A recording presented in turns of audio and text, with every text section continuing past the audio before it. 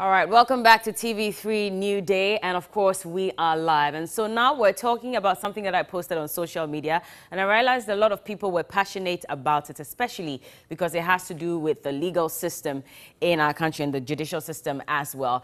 And so what I posted actually was the fact that there are certain people who commit some very petty offenses and minor crimes, and they get jailed for about 15 to 20 years, whereas someone causes financial loss to the state, and that person is only asked to pay back the money, doesn't go to jail, and sometimes they're even able to pay their way out of, some of these issues as well. And so that's what we're discussing today, and I'll introduce you to my guest very shortly. But in 2019, the head of legal public law actually at GIMPA mentioned that, okay, let me just correct this. Okay, let me increase this whilst I tell you what I wanted to say earlier. So the head of public law at GIMPA had mentioned or added his voice to the campaign for the decriminalization of minor offenses in the country. Shraj as well in April 2019 this year also added that they needed to be decriminalized and they needed a declassification of such offenses in the country as well. Back in 2017, there was a report that was put out, and I'll tell you more about that. But these are what people think as to whether we should go ahead and decriminalize petty offenses in the country. So I'll start with Joseph Afari Kwanzaa, who says, this thing is really a case. People arrested for stealing some petty items are in prison for lack of accurate defense, whereas our so-called big men steal huge sums of money from us and an accurate defense is given to them. Asemo, to our lawyers, when are they going to be fair to the poor? All because of no fuel. God is watching them from afar, always using their big law terms to say thieves under our sheets. And Ebenezer Krenzel says that we should rather advocate for expediency in passing the non-custodial sentence bill. Achu has done so much already. We need to do something to ATSU. Okay. Mami Ya Adepaswa said, yes, we are always making the rich have their way and the poor man suffers. And then, okay, I think I've confused myself on this one, but let's go on Twitter and find out what people are saying. So Kobe Empire says, very true. It's about time we consider certain offenses, even though I'm not encouraging anyone to commit such offenses. Come to think of it, those with minor cases get more years in prison than those with major cases, and this only happens in Ghana. And Kelvin Maunya says, we should. The main thieves are in our public offices, stealing huge sums of monies with their signatures. This is how the system works. The rich goes free whilst the poor suffers. It's about time justice. Well, it's not about justice anymore. It's about money and power. And David Owusu answers, says, someone, let's move away from that and move to another message. So Mr. Mike says there are various ways of letting people know what they did was wrong and they have to change from it. Let's take community service, for instance. We can let these offenders go out to do community service for days or months, depending on the severity of the offense. And so now let me introduce you to my guest in the studio. Mina Mensah is the head of Africa office at the Commonwealth Human Rights Initiative. Good morning and thank you for joining us. Good morning, Bella. How are you? And I'm fine, thank you. I hope you're well as well. Fine. So Dr. Isaac Annan is also the director of Human Rights. Shraj, good morning to you and welcome to this conversation. I believe you've gauged the opinions of people and it's very obvious that majority are in favor of decriminalizing these offenses. In 2017, like I mentioned, the Commonwealth Human Rights Initiative put out a report on why they thought it was necessary to decriminalize some of these petty offenses. But someone may ask, when you say petty offenses, what do they mean? Because clearly there's no right definition for it. So what constitutes petty offenses? And once again, thank you very much, Bella, and good morning to your viewers and listeners. When we talk about petty offenses, the African Commission on Human and People's Rights has defined what petty offenses are. Okay. And they did this because as far back as 2002, because of congestion in our various prisons in Africa, and for certain African countries, when you go there, even it was happening in Ghana, but I think that things have eased up a bit. When you go there, a lot of the offenses for which people are incarcerated can be considered as petty offenses. Mind you, in Ghana, we don't have petty offenses in our laws. We have misdemeanors. But some of the misdemeanors are very minor offenses. So after a couple of years, the African Commission realized that even though they had, in Ouagadougou, they decided that some of these offenses should be decriminalized and declassified. The classification normally refers to Francophone countries. Okay. They have classified most of their laws. Okay. But in most of the Anglophone countries, you don't really find those. Okay. Yes, so they were saying that some of these offenses should be declassified and decriminalized so that a lot more people are put in jail for those offenses. After 10, 15 years, they realized that nothing much was happening. Yeah. So they decided to do a law, a soft law, to guide states, because they realized that probably the states don't know how to go about it. Exactly. So in 2017, they approved the law, and I'm just going to read how they have explained what they mean by petty offenses. And it says that petty offenses are minor offenses for which the punishment is prescribed by law to carry a warning, community service, a low-value fine, or short-term imprisonment, often for failure to pay a fine. Examples include, but are not limited to, offenses such as being a rogue, a vagabond, being idle or disorderly, loitering, begging, you know, those morality laws and vagrancy laws. Laws like, in Ghana, we have a law that says that insulting the national flag, and it's in our criminal code. And you can be jailed for that? Yes, it's in the law. So if somebody decides, yes, it's a criminal offense. So if somebody decides to apply it, you will go to jail. Insulting the national flag? Yes, whatever that means. I was going to ask you, exactly. what does it mean to insult the national flag? But it's in our law book. So based on that, and because the AU has approved this petty offenses guidelines, African countries are supposed to be a part of that advocacy. In fact, there's a global campaign going on, and CHRI, as part of that campaign, we did that document. So petty offenses they are very minor offenses. Sometimes the definition is so broad, you don't even know how to categorize it. And the police and law enforcement agencies are using that. And those petty offenses are normally targeted at the poor. Because they can't pay. Exactly. Not necessarily because they can't pay. So what's the reason? Somebody is poor, the person finds himself doing that act. Engaging that act. For example, petty trading. If you trade, you are into petty trading, and you, like the street hawkers and stuff like that. Is that criminal? Yeah, if you street hawking? Yes, at unauthorized places is an offense. You look at municipal laws, the bylaws. The bylaws, you find them in it. It's an offense to do that. And sometimes they get harassed, arrested. In certain countries, they are jailed for that. And we are saying that you are just criminalizing poverty. That's the basis for that. The basis for decriminalizing petty offenses is not necessarily because we think it is right, but we are saying that there are certain offenses. It is only the poor who would engage in something like this for them to be arrested or for them to come in conflict with the law, and they get punished for being poor. So that's the reason why we are saying that decriminalize some of these very, very minor offenses that unfairly target poor people. I see. And I think it's important. Let me come to Dr. Isaac Annan, because I believe that this Criminal Act was gotten from the UK, from the British Common Law. And even then, they have made some steps to decriminalize some of these offenses. And we're still struggling with it. Is there a reason why we are still struggling with this? Because I believe this is straightforward. It should be easy to implement, no? It's not easy because, I mean, legal reforms go through a process.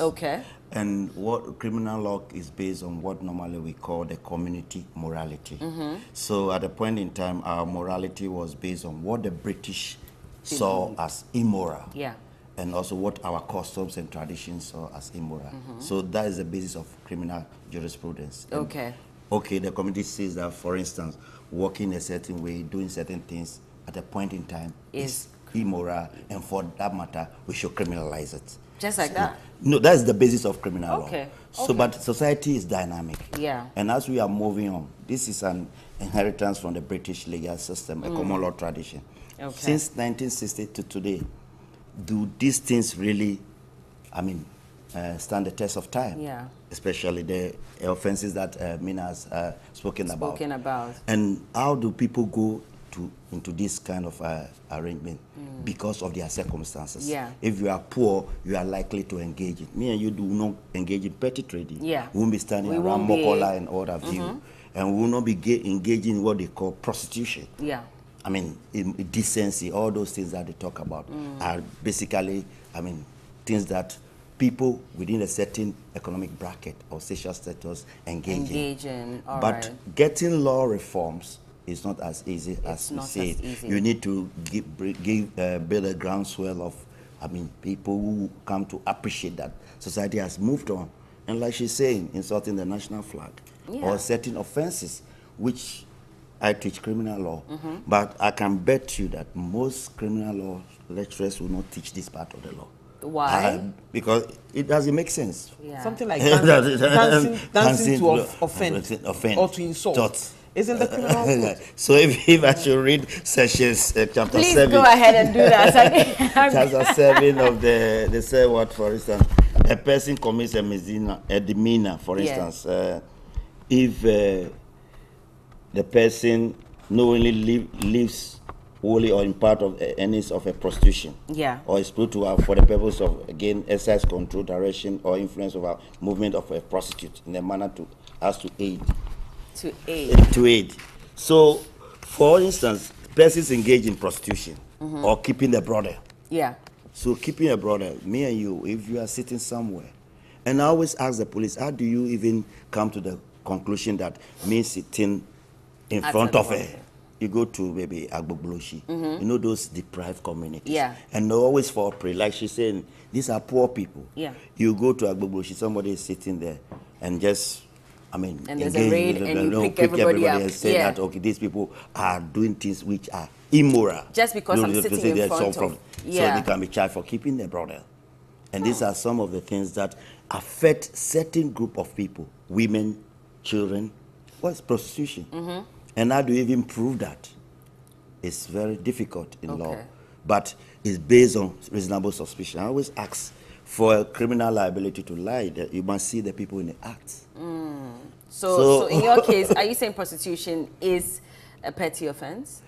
It's part of what we are saying. It's offenses, I mean, affecting morality, based on morality. So we see prostitution as immoral. And I think most societies, but some are regulated. Yeah.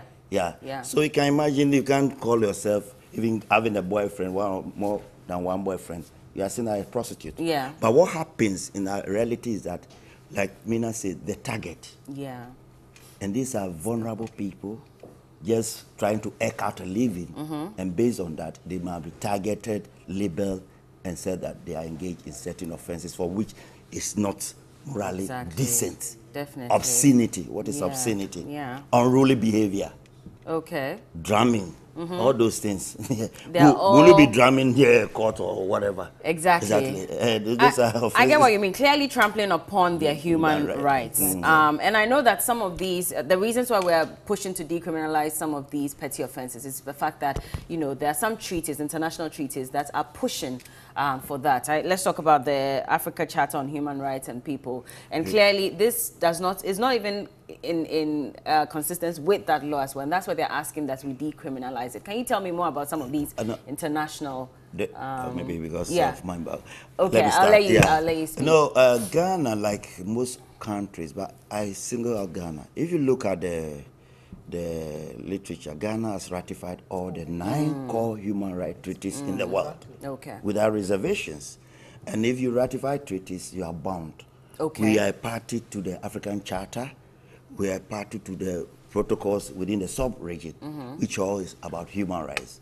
We subscribe to what we call the International Bill of Rights, which is made up of the Universal Declaration of Human Rights. We, in our Constitution, Article 40, we did indicate that we respect international law.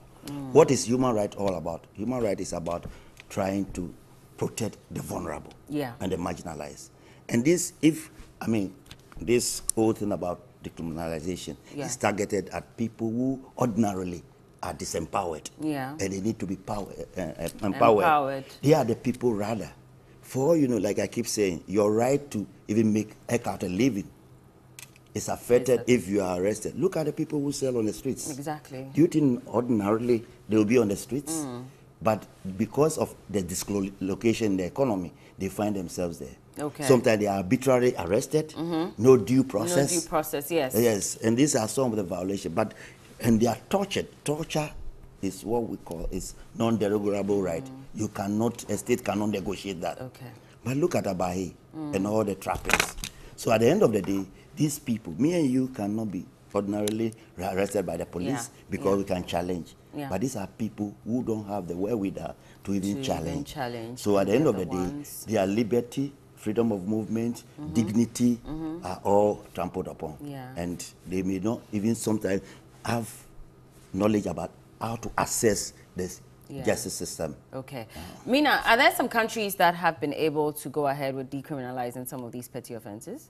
Yes, quite a number of them. It's a process. Okay. But going back to the international standards that Ghana has signed onto, you see, you can't just... Ghana is very good at appending their signatures to all kinds of documents and not really letting their laws reflect what they have signed on. Because when you sign onto conventions with no reservations, what we are saying is that you are domesticating those things. Okay. So we've signed onto those things, but our laws have not moved in that direction. Yes, in that direction.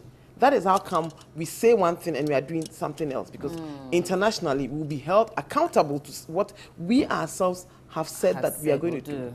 And what are some of the countries that have decriminalized? Recently, if you follow the news, Rwanda decriminalized a number of laws. Kenya is doing same. Malawi is doing same, especially rogue offenses, vagrancy offenses. Yes, Malawi is doing same. South Africa is doing same. So from the top of my head, those are some of the countries. But there are countries like Liberia, Sierra Leone, where they are also working, Nigeria, working towards doing same. The processes are in place, and they've made efforts. But there's a campaign that is going, like I said, it's a global campaign. And in CHRI, the Open Society Initiative for West Africa, OSIWA, is the one that is supporting us to do advocacy around that, do conversations, create awareness, engage the stakeholders. I must say that last year we engaged quite a number of the stakeholders. We engaged the Attorney General's department. The Attorney General was very keen on it, but the challenge she had was even, because as part of the decriminalizing petty offenses, it means that we should have a non-custodial sentencing regime, which we don't have. And one of the key challenges is the fact that our addressing system, if you are doing non-custodial, you know, so she raised all those issues that are we ready considering the system that we have. We went to see the Chief Justice. She was also very keen on. We saw the Parliamentary Select Committee on Defense and Interior.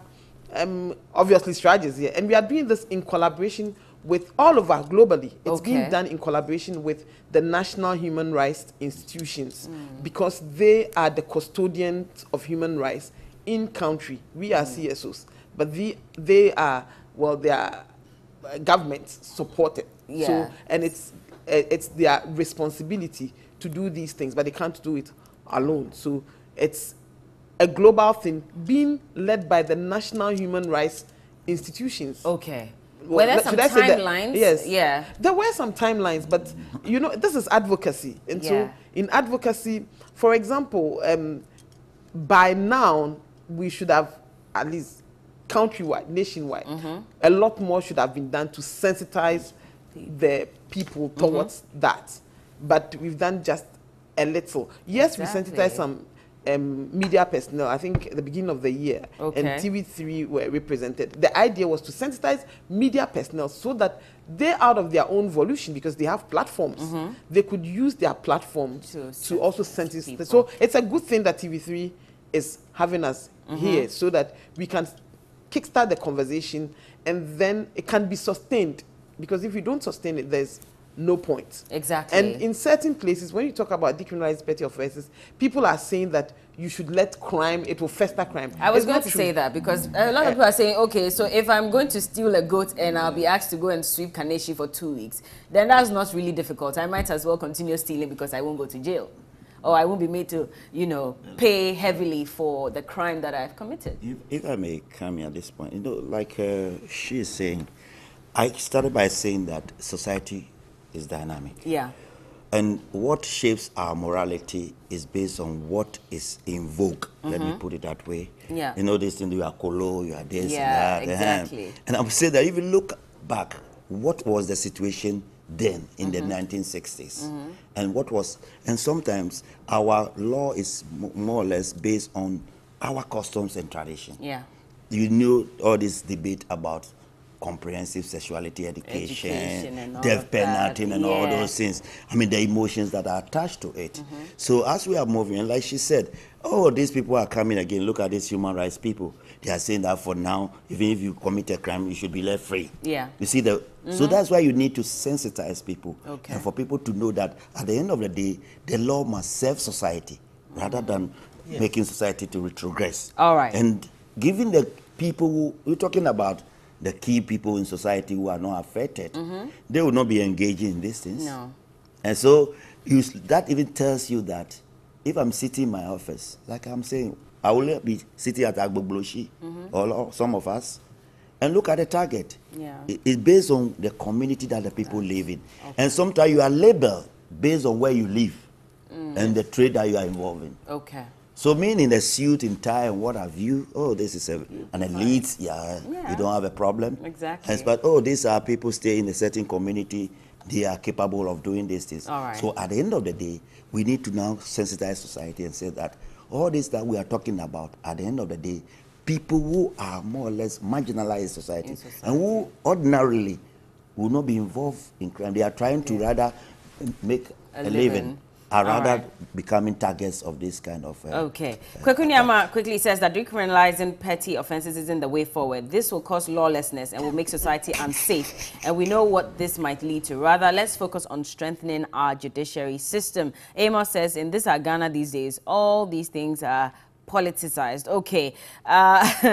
Godwin says that this is a very big problem in Ghana. The real thieves wear suits and tie and sit in office, while the youth and the uneducated are being harassed on the street each day. We need jobs. This is all time will allow for us to discuss on this particular topic. But then I hope that with this, of course, we have sensitized to a certain extent, and we will keep adding our voice to ensure that, you know, there is a way forward for this as well. So Mina Mensah is the head of Africa Office Commonwealth Human Rights Initiative, and Dr. Isaac Anand, Director, Human Rights Shraj. Thank you so much for joining me on the show.